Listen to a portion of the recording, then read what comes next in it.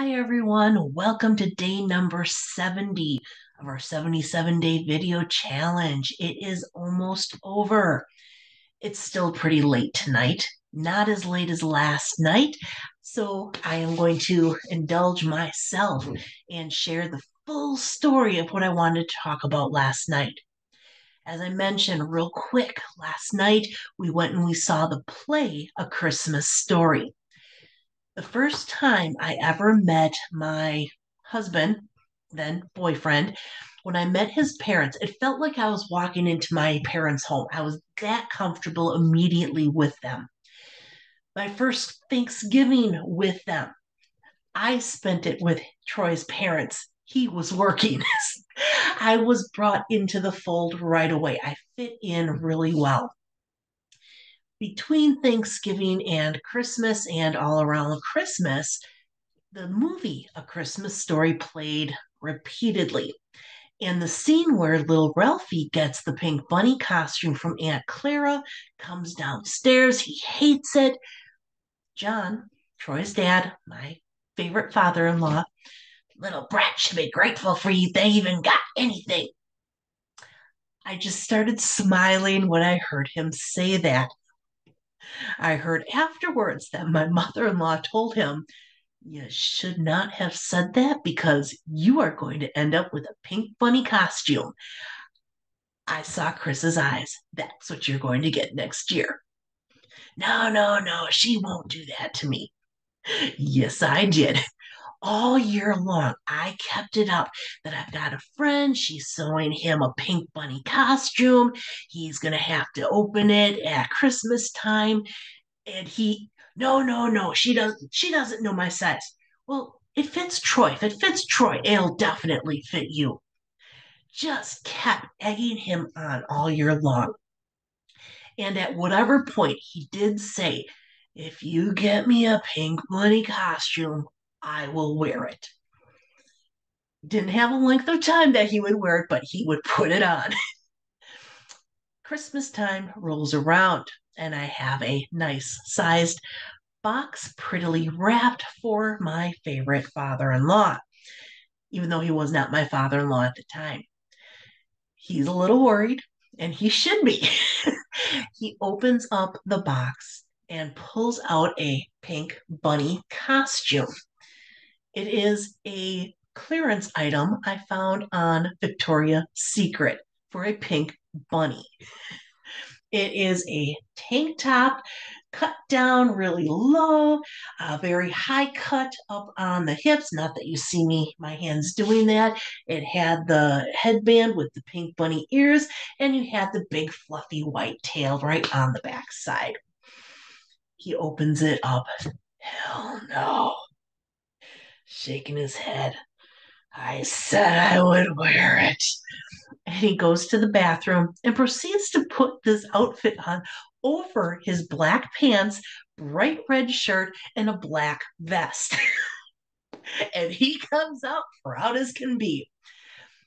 He's going to be very proud of me right now because I am not going to show any pictures.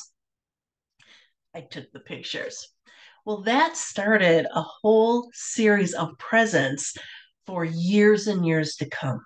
The following year, I got him a pink bunny present. I took that picture of him in that pink bunny outfit and I got a puzzle made out of it. The year after that, I got him pink bunny slippers. The year after that, pink bunny little girl's purse, but I did tuck in a Menards gift card. Every year, Easter time, I would go through those clearance items finding anything pink bunny. I got my sisters involved in it. Two of my sisters, they went to Hawaii. One of them picked up a hot pad, a trivet, and it had three hula pink bunnies dancing in it.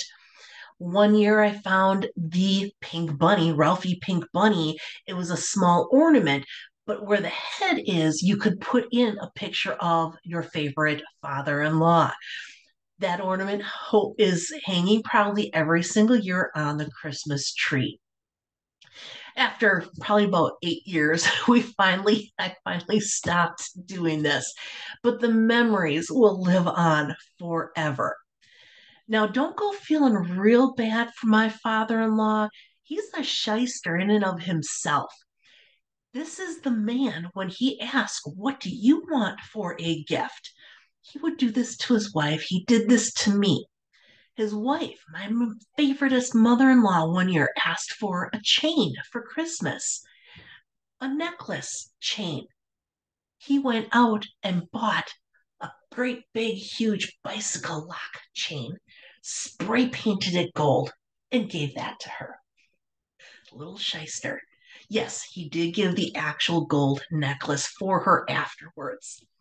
One year she asked for some perfume.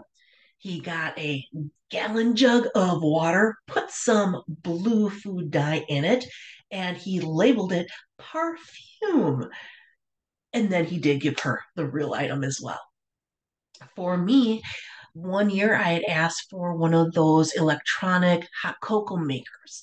You put everything in, it's basically in a pitcher, sits on a base, you press go and it mixes it up, makes it hot.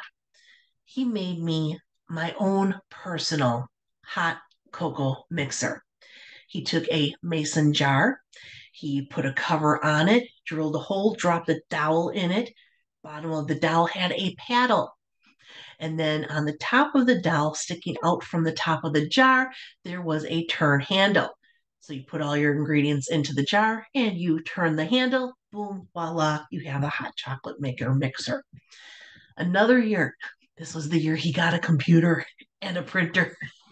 I asked for a the bath massager for a foot bath at home. He made me one. He went and got one of the dish pans that you would usually wash your dishes in. He got some metal rollers. He got an old egg beater, and he got a tubing, long piece of tubing. He printed and made an instruction manual. So on one picture, there's he drew stick figures. He drew me with my feet into the bath.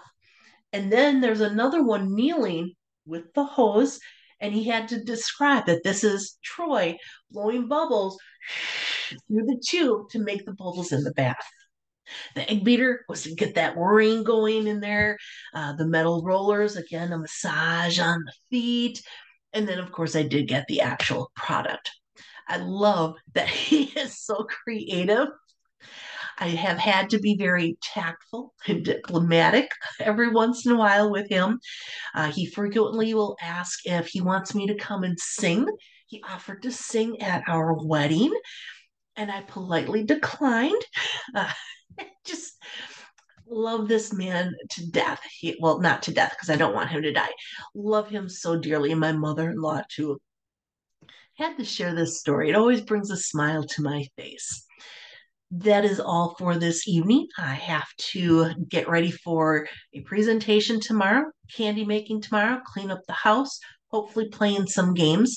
And then Sunday, teach a friend how to make some of these videos and record and save them, attend a club meeting, and then finish updating a training session that I'll be presenting on Sunday afternoon.